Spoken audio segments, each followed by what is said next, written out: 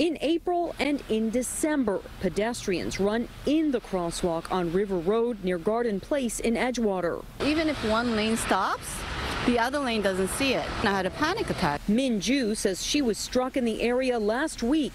She was walking to get her 8-year-old from school. It's very emotional for me. I could have died. And last month, I heard like a thud. I came out, a woman was on the ground. It's a death trap.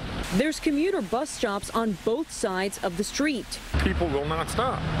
And the town keeps on growing and growing. Matt Mullen and his wife started an online petition for a traffic light this spring.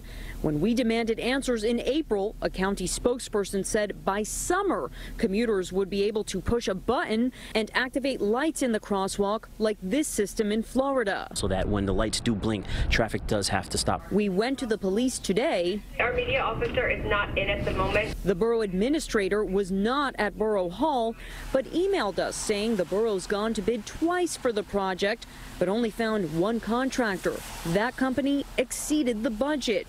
He claims they can't negotiate because the state has one of the most stringent bidding laws in the nation. With Edgewater, it just seems like excuse after excuse after excuse. And Ju says she will order a ride-sharing app if she needs to, just to cross River Road. It's not a good situation. So the borough says it will go out to bid again in the next 2 months, hoping to get an early start on contractors looking for spring or summer work. In the meantime, there is no word on extra police presence here to keep pedestrians safe.